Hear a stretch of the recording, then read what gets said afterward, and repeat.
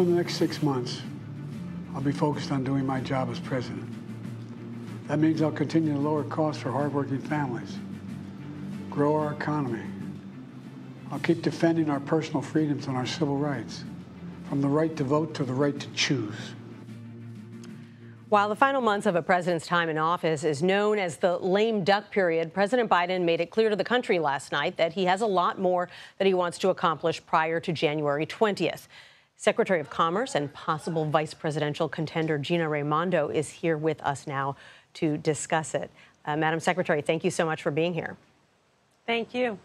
I want to get to the Harris campaign and your potential role in it in a moment. But first, I want to ask you about last night when the president you've been serving as Commerce Secretary for the past 3.5 years spoke publicly for the first time about his decision to step aside as the candidate. And I'm wondering how you feel about that decision. Did he do the right thing? Yes, he did do the right thing. It was his decision. And I have to say, watching it last night and even just watching the clip now, it was a beautiful and moving address to the nation. It's the man I know, a man who's decent and honorable, who has always put country before self, which, quite frankly, we need more of in American politics today. I've never been prouder of him, and I'm just been so proud to serve alongside of him. And he made that decision for the good of the country, and I respect that deeply. The president talked a little bit last night about what he wants to do with his final 6 months in office. What are your priorities for the next 6 months, and what's realistic? You know, I wake up every day thinking that today's the day to get everything done. So we have a lot to do. In my case, we have to finish implementing the CHIPS Act to make sure that the United States once again leads in semiconductor manufacturing. We want to get all of the money allocated to states for broadband to make sure that every American has access to the internet. So we're just going to continue to run through the tape and do what we need to do, like revitalizing manufacturing, working on AI. That's a big piece of work that I have. So we're very focused and continuing to work. President Trump, the former president, and his running mate, J.D. Vance, have a very different idea for how to boost domestic production. They're calling for a 10% across-the-board tariff on foreign goods. What do you make of that proposal? I think it's a terrible proposal. It is reckless. It will hurt this economy. It will hurt American workers. It'll impair our ability to manufacture. You know, many goods that are coming from China are actually inputs into products that we want to make in America.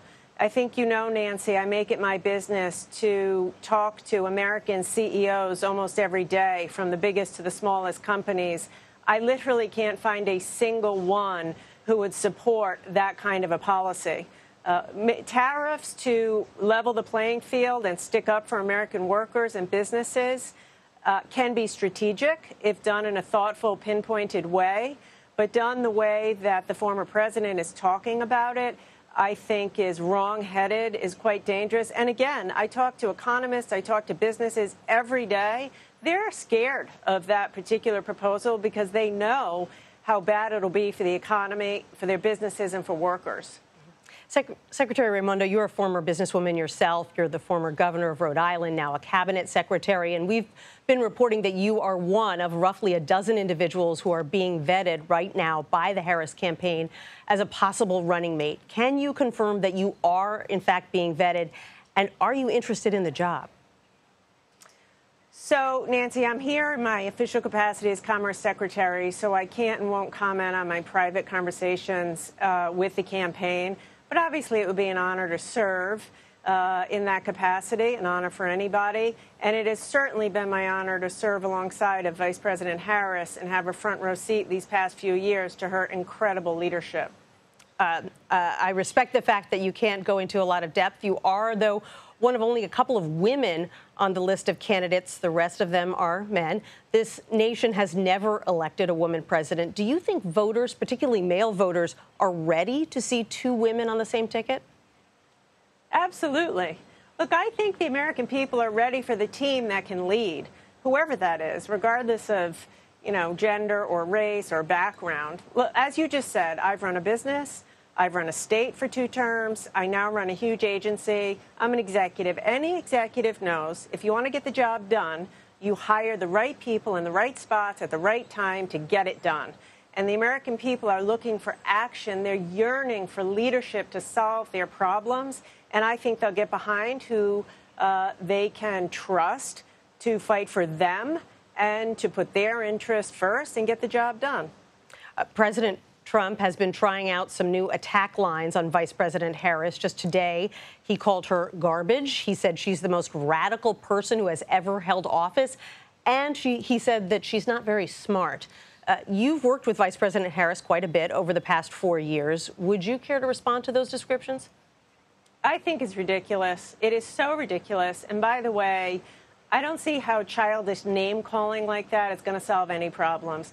Look, I have worked with the vice president. I have worked with her on artificial intelligence. I have worked with her on broadband. I have worked with her on manufacturing.